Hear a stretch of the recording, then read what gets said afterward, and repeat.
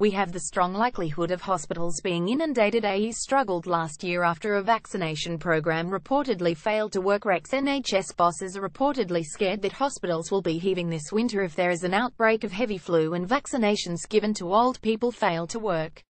They have rolled out a jabs program for the elderly in order to stave off a crisis in its service where staff and resources are already at breaking point. But last year a similar system reportedly failed to work, and record numbers who turned up at AEs walked away without treatment because of long delays. Fears the NHS could be overwhelmed this winter came after hospitals in Australia struggled to cope with the worst outbreak of flu there in 2 decades, amid fears the same strain could strike here.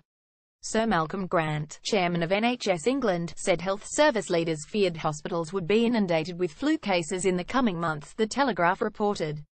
Speaking in a conference in Bournemouth, he said, "We face winter better prepared than we have ever been, but more scared than we have ever been. We have the strong likelihood of hospitals being inundated with people suffering flu." The vaccination program primarily targets those over 65 but was widened to include those who come in contact with pensioners to help lower the chances of the virus being passed on.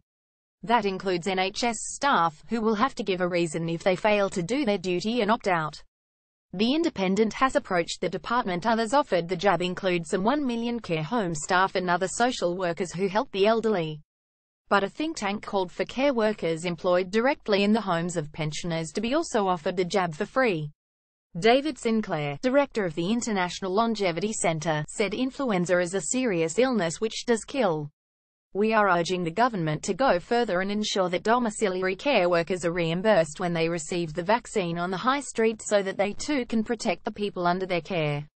A review of last year's vaccination program found it failed to help the elderly from contracting the flu. Britain's chief medical officer Professor Dame Sally nevertheless called on anyone who qualifies to get a jab. "At this stage in the winter none of us know how it is going to go," she told The Telegraph. "It wasn't very effective last year, but it is our best hope. I've had mine." Australia was hit with the worst flu epidemic it has seen in more than 20 years, with more than 70,000 hit with the virus in the winter there as hospitals struggled to cope with the crisis. The Independent has approached the Department of Health for comment, but none had arrived at the time of publication. More about flu vaccine reuse content. We use cookies to enhance your visit to our site and to bring you advertisements that might interest you.